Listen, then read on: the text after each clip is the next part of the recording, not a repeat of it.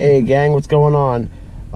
You see I have this 25-foot Dewalt tape measure, and I have to go back to that white and orange box store to return it. This is the second one I would be returning. The first one fell apart on me. The tape measure actually ripped, and I'll try this with one hand, but it's got a tear in it. And hold on, it's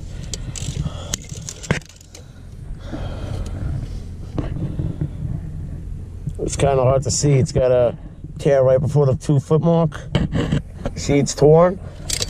Yeah, I lent it to somebody on my job, and they actually got cut using it. It was the tape measure tore. So we're gonna go. Usually, you don't need a receipt. I've done this before. Last time I didn't need a receipt. I didn't even need to give my name. The girl told me go grab another one. They swapped it out real quick. So we're gonna see how this goes. All right. Hey guys, look what I got. She warrantied it out. No problems, no questions, no receipt, no name, nothing. The first girl was a little confused. She wasn't too sure, and then I guess her boss said, nope, just swap it out. You get a new one.